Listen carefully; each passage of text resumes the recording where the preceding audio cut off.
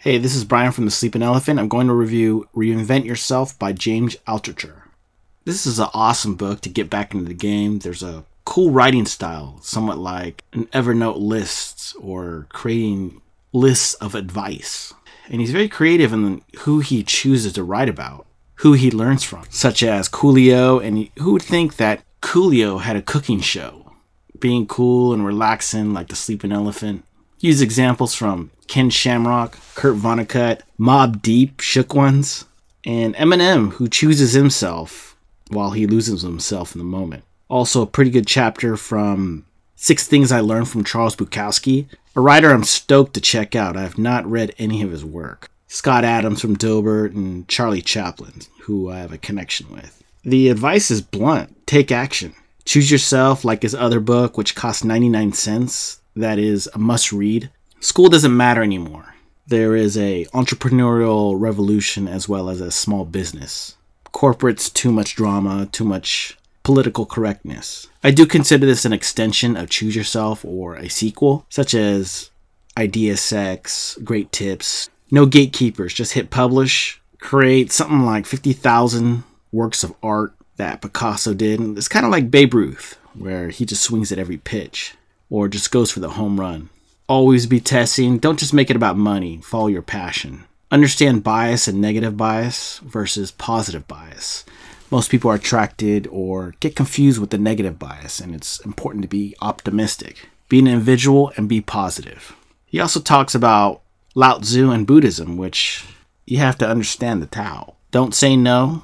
And you can do your own research on James Altucher, but I know he bounced back several times from his life, from not being liked, from failed businesses, from divorce, from not even liking himself. And he powered his way through everything. He bounced back after depression and failure and kept himself busy with junk that he didn't leave time for himself spiritually. Some of the things I didn't vibe with were some of the style, especially now they have a clickbait style where you have to capture the person right away. Something that I don't really do as much. I tend to do my better stuff in the middle or in the end. I didn't care too much about the Shark Tank chapter. I found it too commercial. Other than the fact that if you fail on that show, you can find other opportunities from that rejection. It's kind of like a launch pad or your 15 minutes of fame to continue. Also, he had some YouTube kind of stars, Mimi and Alex Icon. I find them very annoying. I see them on YouTube. She's cute and cool, but Alex is a little wimpy. Oh, they got a cool hub and spoke tactic that you can read about. I do fully agree on not watching the news, just reading books. Here's a little quote from the book, a little mini story. She said, "I'm an introvert, but had to develop tricks to fake being an extrovert because of where I worked." I said, "Do you think everyone in LA is an extrovert?" She said, "I don't know. Maybe they're all faking." A little bit of truth and humor to keep you in the game. Bluntly, my advice would be to read, travel, and take action. Do I do those things? Yes.